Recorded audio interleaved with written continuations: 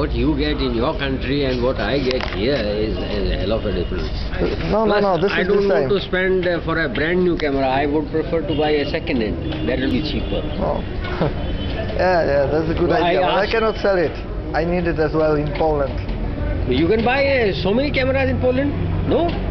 But this would be expensive again. Is it? Yes. But I thought probably they are much better than in India, price-wise. No, this is the same. Imported. This camera wasn't manufactured in Poland. I see. So it's imported to Poland and it's imported to India. India. So what is this? The same. Which one is this? Canon. Canon. Yes. And this is in Poland. How much will it be to in Indian currency? 8,000 rupees.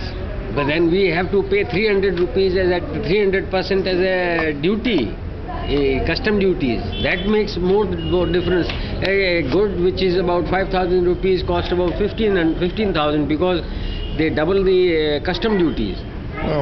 That way the Polish economy permits at the same price, except the marginal profit of the company, manufacturer and traders, not the custom duty. Here the custom duty is 300%. If I want to buy a motorbike or a bicycle, yes, which cost about 2,000 rupees, it will be not less than 10,000 rupees if I import.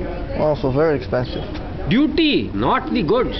Duty, if I import this, I have to pay 20,000 rupees or 18,000 rupees because the government takes money. The manufacturer cost will be about 4,000 rupees.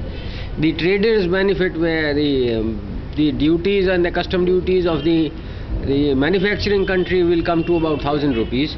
The shopkeepers and the wholesaler will have their profit about 500 rupees. It all comes to about 5,000 rupees. Here it will be 15,000. They thrice the price, and the government takes